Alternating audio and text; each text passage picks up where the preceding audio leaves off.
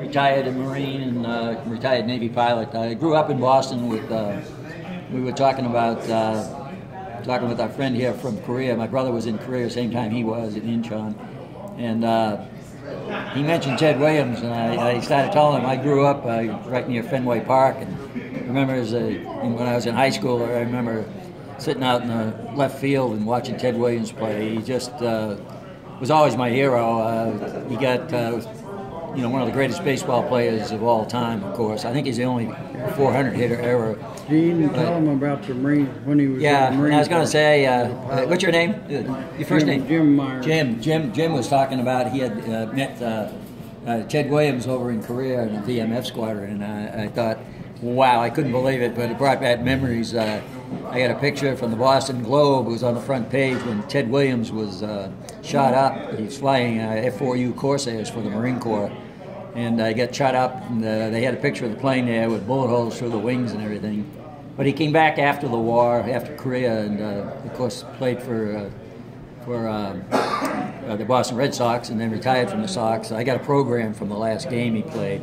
But he was a great fly fisherman. He actually retired and went to. He loved to fly fish. Yeah, and he was. In fact, he did some. Was that great? He did some TV with. I forget what the guy's name was. Had TV shows on fishing. Harold Inslee. Harold Inslee's Friends was the name of the game. Unbelievable. The memory of this guy is unreal.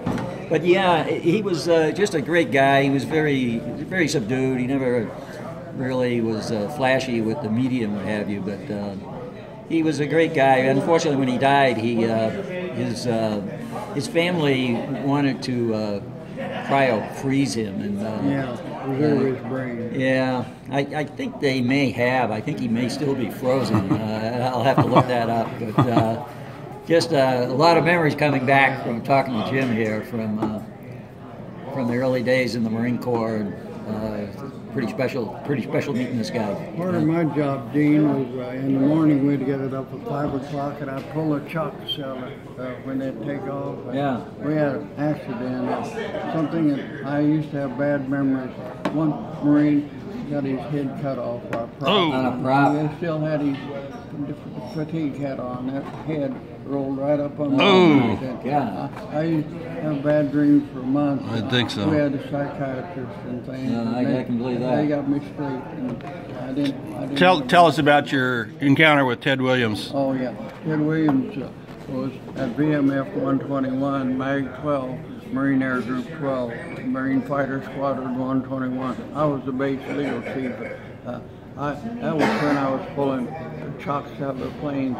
I didn't get to shake hands or talk to him, but I saw he was called a Splendid Splitter. Yeah. That was his nickname. And the top 10% of NAVCAD cadets get the choice of being Marine pilots, so they got the very best. And the same in Annapolis, the Naval Academy, the top 10% get to become Marine officers. Two old soldiers, I salute you both. I appreciate that. Thank you. Thank you very much.